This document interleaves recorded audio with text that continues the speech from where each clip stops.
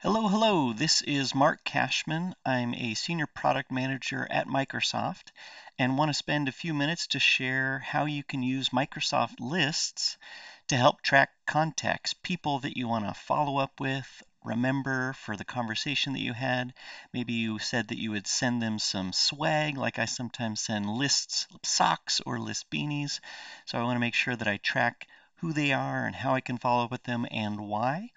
And it's really simple use of Microsoft Lists. I'm going to show you a final list that I have created and then backtrack it and show you how I got there, some of the choices that I made. And hopefully it's one of those use cases and scenarios that resonates with you. You can create your own contacts list. You can create a contact list for your team if you want to do that across multiple members. You can create it in your own personal list space like what I'll show you today if it's just something that you are using for yourself at work to track the people that you come in contact with, either at events, virtually, over email, no matter how they came in contact with you or you them.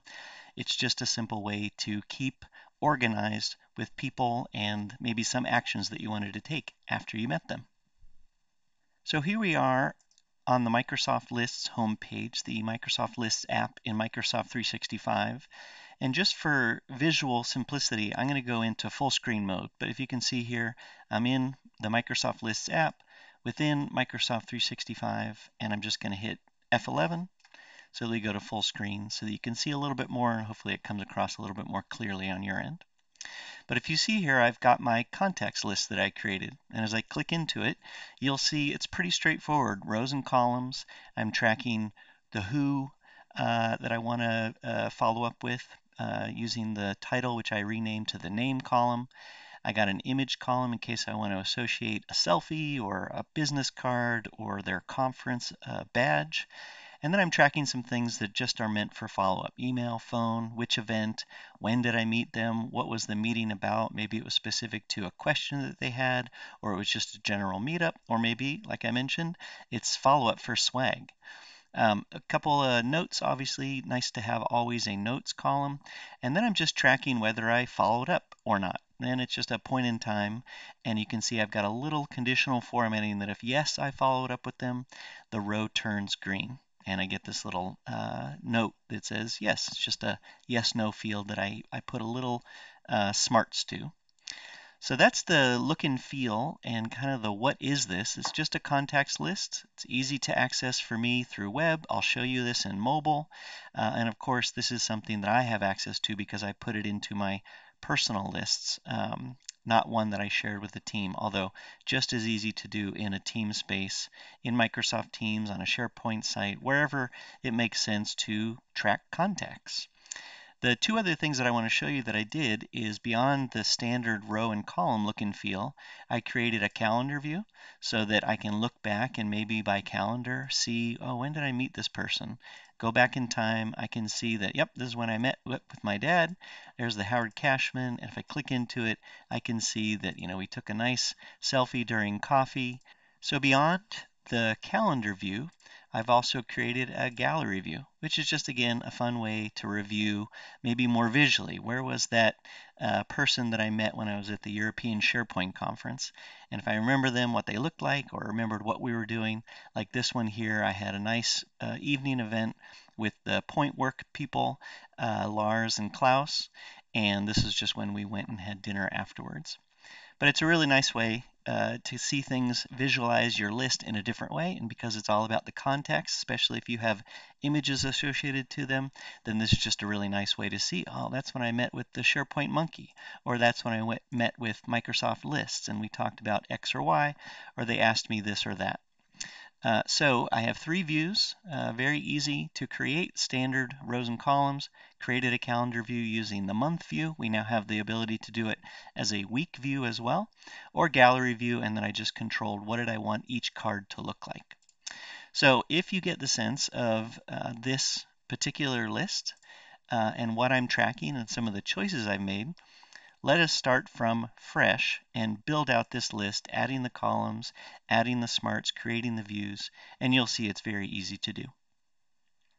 So back on Microsoft Lists Home, I'm going to go in, create a new list. I did this one as a blank one. So create blank list, give it a new name, My Contacts, and I will choose clipboard and blue just to differentiate with the one.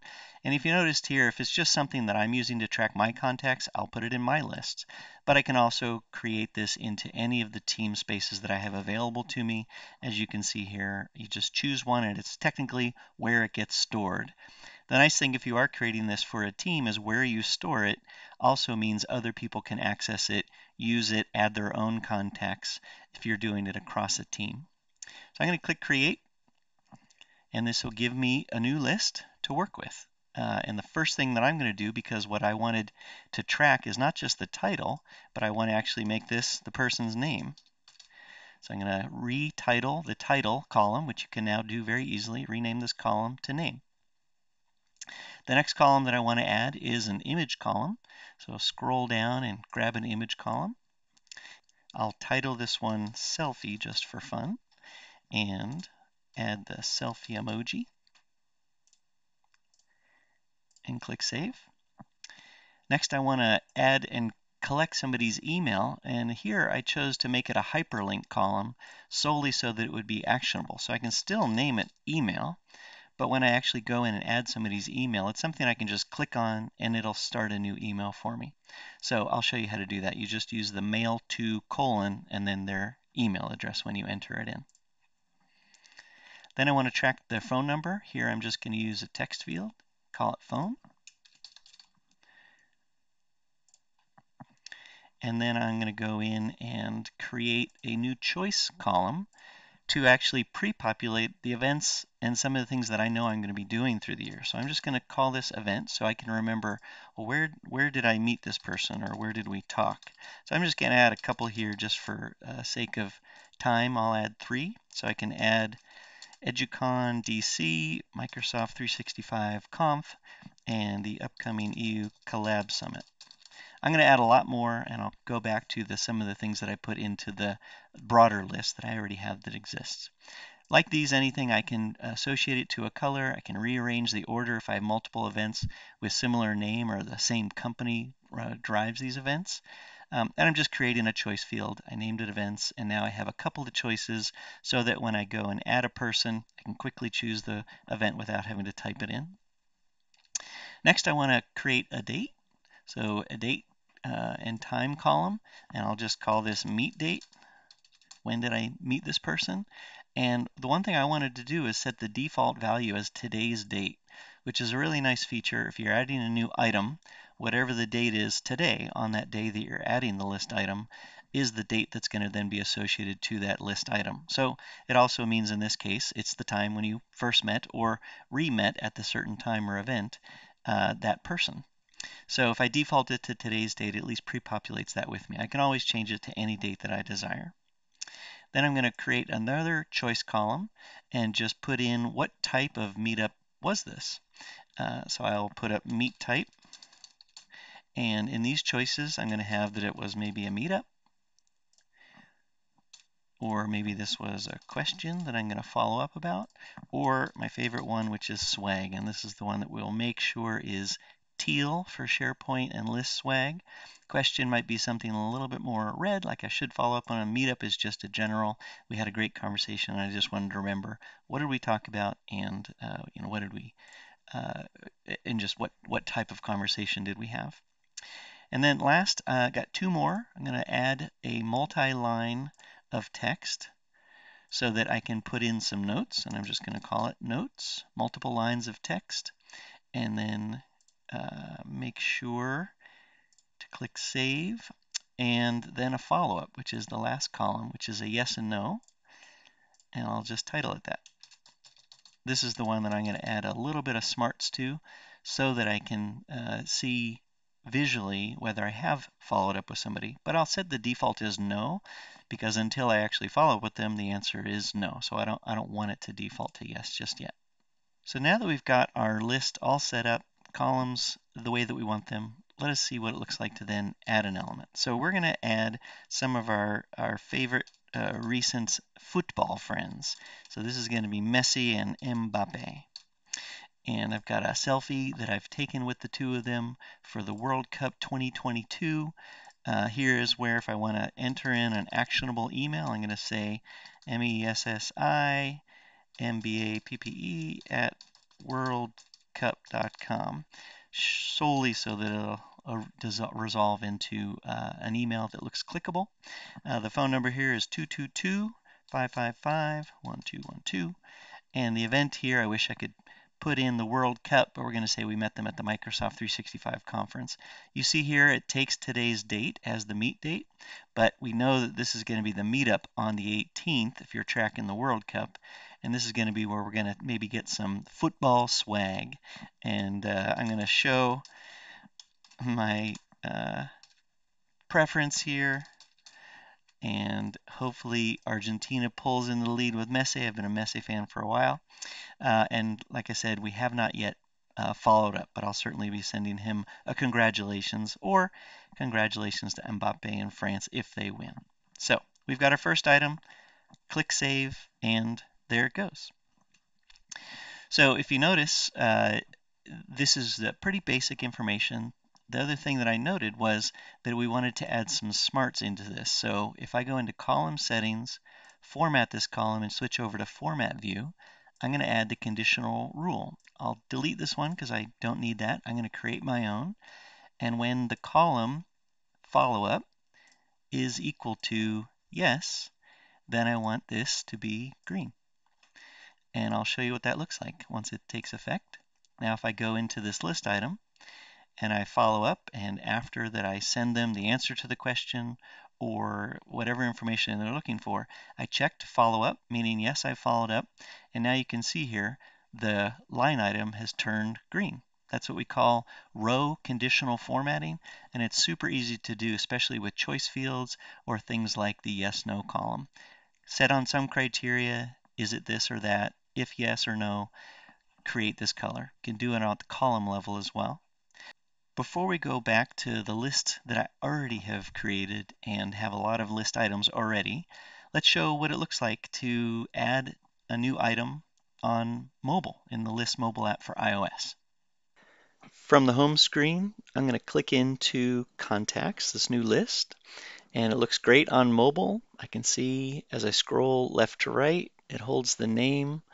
I can see the images, email. If I click into one, you can see all the information, same as you would with any list to be able to get all to the list item information.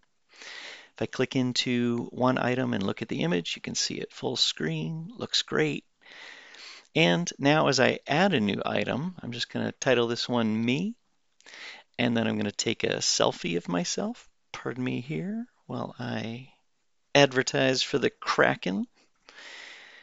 And that's just now a new image for this list item that gets stored directly with the list. I can choose the event that I met myself at.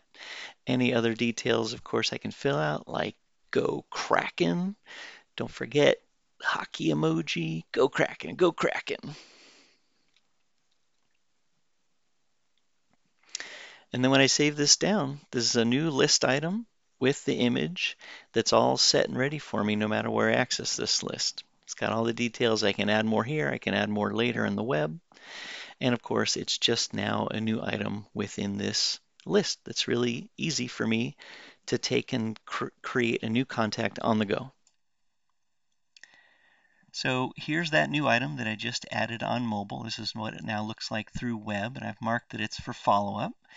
So you can see that now following up with Mark is green, and maybe I want to go in and add a little bit more here so that what I didn't capture in mobile I can follow up and do something like a mail to, and we'll do mcashman@microsoft.com. And my phone number is 333-555-1212. And the meetup type was the meetup.